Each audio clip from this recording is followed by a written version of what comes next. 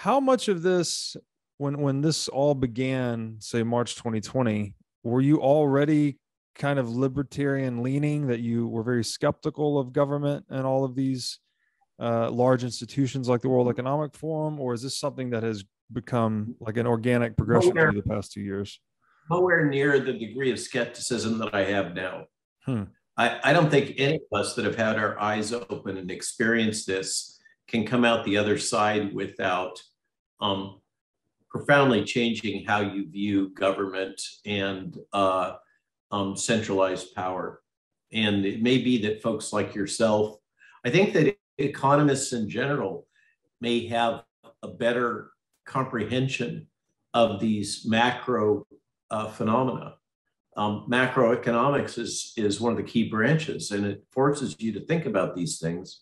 But for a doc like me, busy working with the government, trying to help develop vaccines or other biodefense measures, I didn't really spend much time thinking about things. I've been to the World Health Organization enough times and spoken enough times and sat in enough meetings with very important people to be profoundly skeptical about the World Health Organization and its utility in anything other than scraping money out of people in order to finance a big fancy building and a lot of employees that have to live at the cost profile of Geneva, which is not trivial. But the skepticism about government, if I can just illustrate, I kind of grew up in a world, a scientific research world dominated by Anthony Fauci. Mm-hmm. Starting with AIDS. And I've seen him throughout my entire career dominate science and routinely break all rules of ethics in clinical research that if I broke, I would basically be excommunicated. I would no longer be able to practice clinical mm-hmm. research. And so it's just kind of, I think for myself and a lot of folks, we've just come to terms with the fact that the rules don't apply to Tony. And it was the metaphor of the boiling frog with all of this. I think that I had become numbed to the gross inefficiencies of the entire HHS world. When the key moment for me was that Brett Weinstein podcast, Dark Horse podcast with Steve Kirsch, where Brett started talking about the big why and the big how. How could this all be coordinated in the way that it's coordinated? And why? And ever since that moment, which led me to being a major voice in pointing out, for instance, the Trusted News Initiative and its role in censorship globally, et cetera, I've been a little bit obsessed with how could this possibly be happening and why? And as I traveled about Europe and the world and all over the United States, I saw these same behaviors in these same media plays and the same strategies with physicians globally.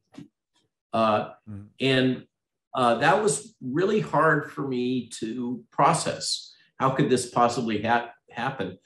And I had a film crew come onto the farm early on, which included people that had actually been to the World Economic Forum. And they spoke to me about the Great Reset and Klaus Schwab and what goes on at WEF. And my reaction was, okay, fine. Let's stay focused on the medical science and epidemiology and public health. And if you say so, I don't want to contradict you on film, but it all sounds kind of crazy to me. And then I had another two people visit the farm a few months later who were from a very large organization, public health organization that I don't want to disclose, nonprofit that is a advocacy organization for vaccine safety and children's health, among other things. And these two, one's a lawyer and one's a physician, we're also talking about this same conspiracy theory about the World Economic Forum and Klaus Schwab and all that. And once again, I thought this just sounded a little too far out for me, but I humored them.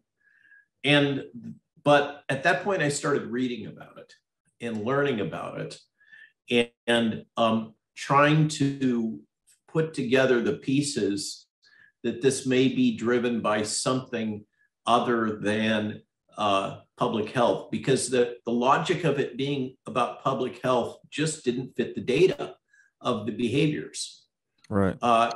And that's what led me down to, we got it, Jill and I got a copy of COVID-19, The Great Reset by Klaus, which he managed to get out in 4 months, ostensibly. I think he published it in April. Talking about openly about all this crazy conspiracy talk and about you know, the whole fifth industrial revolution, and the fusion of man and machine, and the need for population modification and resetting the economics, and it was all there. And then you have to start taking it seriously. And as I have, so that forced me to take a dive into what is the World Economic Forum and try to make sense out of it. And then I encountered some work, a speech that had been given last fall by a German economist that put forth the hypothesis that this was really all about the economics and the pushing towards the limits of the I hesitate to use the word capitalism, the economic system that we currently operate under in a globalized sense, and that has reached the point where the internal contradictions of its structure economically are starting to cascade, as they did in 07 and 08 with the Great Recession, but perhaps even more so. And the contradictions of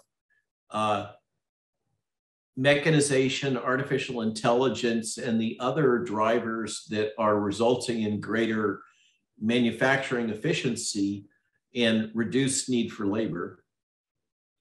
And that's kind of what drove me down this pathway of certainly having to actively consider the alternative hypothesis that none of this has really been about public health, and processing it from that frame of reference.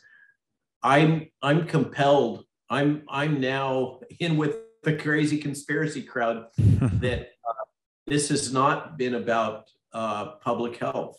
The true and one of the tells here, I think, is that, as Bobby Kennedy predicted on the steps of the Lincoln Memorial during the Stop the Mandates rally in DC last winter, when he said, once they take power, they will never give it back unless you force them. And that provoked all kinds of outcry and wails of anguish from the press. But in fact, he's been exactly right. And we see that in the maintenance of the state of medical emergency, despite the fact that clearly there's no medical emergency.